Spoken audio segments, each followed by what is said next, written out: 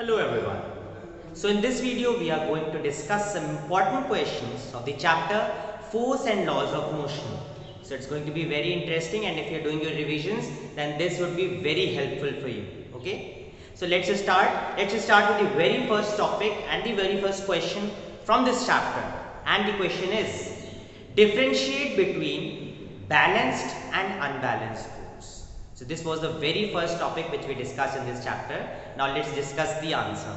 आखिर ये balance force और अनबैलेंस फोर्स में डिफरेंस क्या होता है?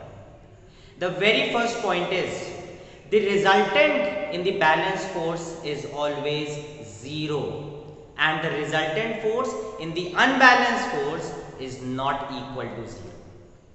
Next, we can also discuss that balanced force is responsible for a body to be at rest, whereas unbalanced force is responsible for a body to be in motion. That means if you have to bring a body into motion which was initially at rest, you need to apply unbalanced force. So these are the 2 points which differentiates between balanced and unbalanced force. The next question, that is, what is inertia, and discuss its types.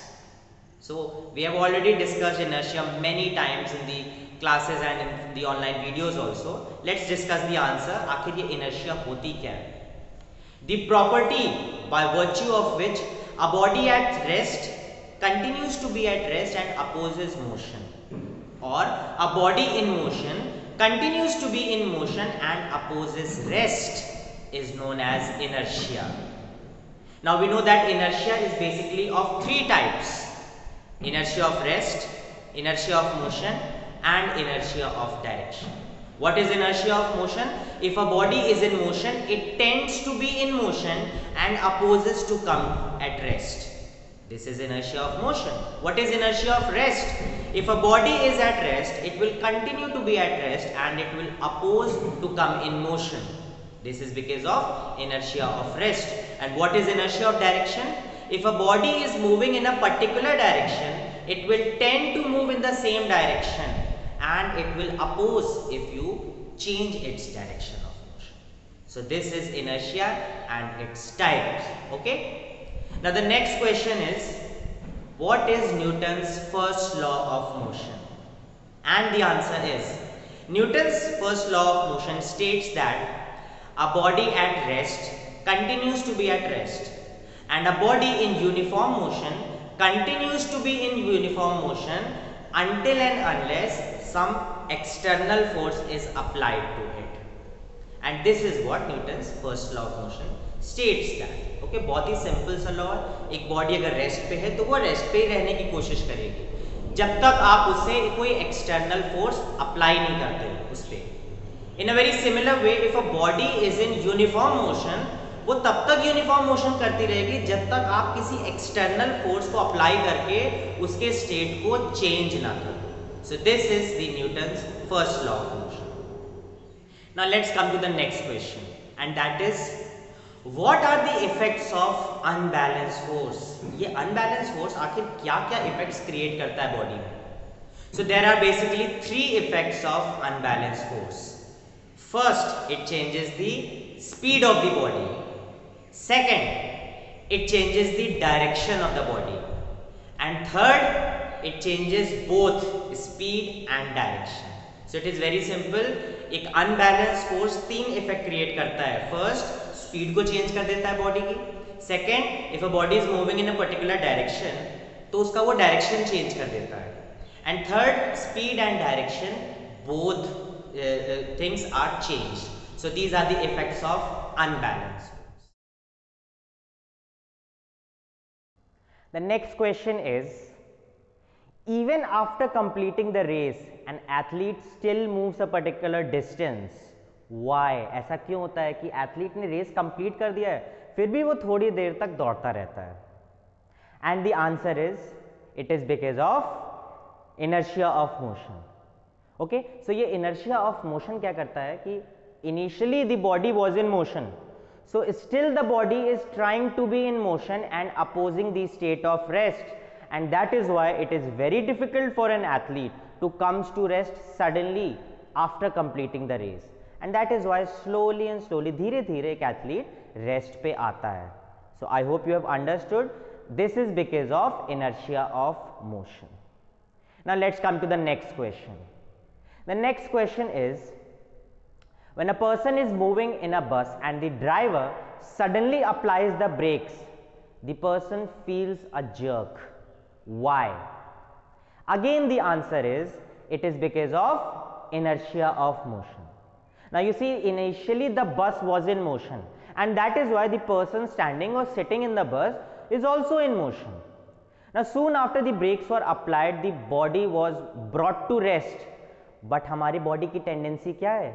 That if we are in motion, it will try to be in motion only and will oppose rest. So this body opposed the state of rest, and that is why we fall in the forward direction when the brakes are applied. Okay, so I hope you have understood.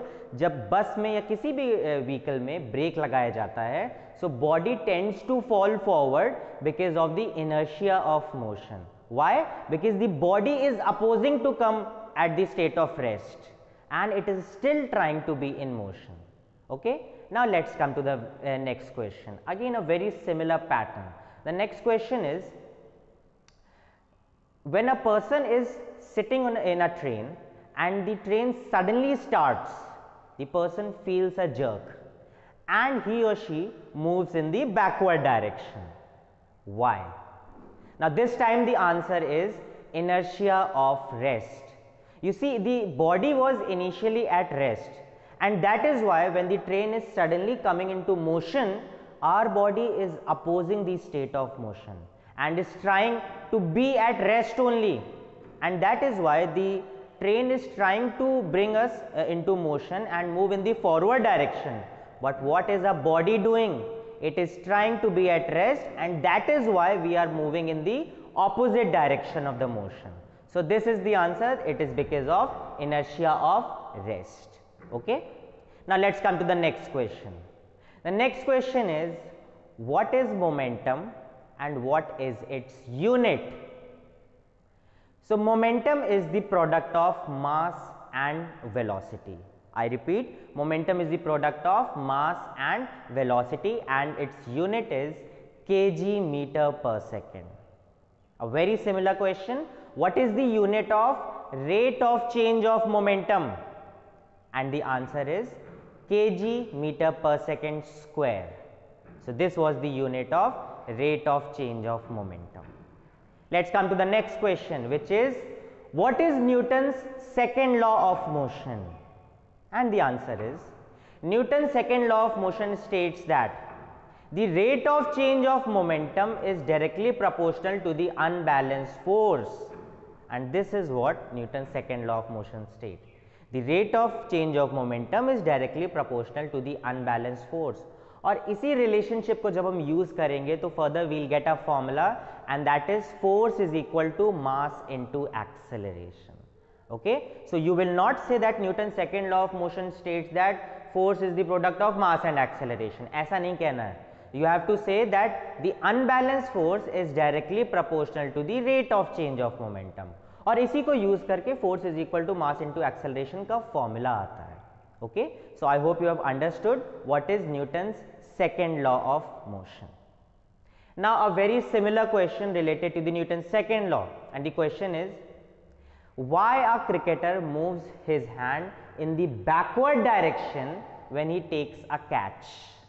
जब कोई cricketer catch लेता है तो अपने हाथ को पीछे क्यों मूव करता है? And the answer is, it is done to increase the time period for a body to come at rest.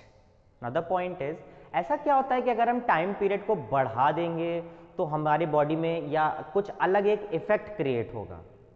So let's see the formula for the Newton's second law of motion, which is force is directly proportional to rate of change of momentum. And if you look at the formula clearly, you will see that the force and the time period to come at rest is inversely proportional. That means greater the time period, lesser will be the force created by the body. Okay, time period को हम जितना increase कर देंगे body उतना कम force apply करेगी, and that is why cricketers while taking the catch अपने हाथ को ऐसे पीछे मूव करते हैं. What are they doing? They are increasing the time period of the body to come at rest, and if the time period is increased, the force applied by the body is decreased और हाथ पे कम force उनको feel होता है. Okay, so this is the answer of the question. Now the next question is, what is Newton's third law of motion? And the answer is, for every action there is equal and opposite reaction. So always remember, Newton's third law of motion states that for every action we have equal and opposite reaction. Action is always given by the first body and reaction is always given by the second body. Next question, what is the reason for recoil in a gun? And the reason is, it is because of Newton's third law of motion. Now when the action is provided by the gun to the bullet, a reaction force is also given by the bullet to the gun, and that is why the person who holds the gun feels a jerk on his hand, and this is known as the recoil in a gun. When you shoot at a particular place, at a particular point, you will miss the target, and that is because the bullet is applying a reaction force to the gun, and that is why the person holding the gun misses the shot. It is because of the motion of the gun. Let's come to the next question, and that is, what is law of conservation of momentum? It's a very simple law, and it states that momentum before and after the collision remains conserved. I repeat, momentum before the collision, momentum after the collision remains conserved, and this is what law of conservation of momentum states. So these were some practice questions for you all. I hope you all have understood all the answers. So that's all in this video. Thank you everyone and have a good day.